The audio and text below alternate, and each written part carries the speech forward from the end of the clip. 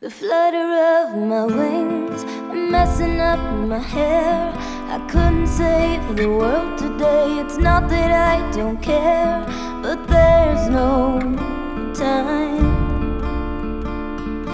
There's no time.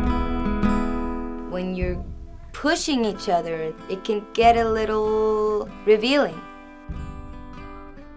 We just got to a point where we wanted to kind of spread our wings a little bit. We wanted to get out of LA. Places we've never been before. It'd never been done before. The first fully crowdsourced tour. It was also an opportunity to get really personal with fans and also to get that conversation of live music all over again.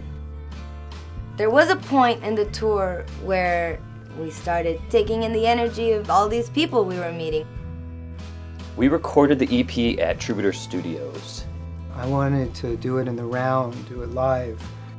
We were all able to kind of reach in and pull out the music that we've carried into our hearts. Western, dreamy, smoky. It was very special. We just let go. Songs could be heard and treated like this. They turned into these beautiful songs that just say thank you. We can step outside of what we're used to. More of a beautiful side to Halo Circus. Evolution, patience, and love, and that's all we want to do.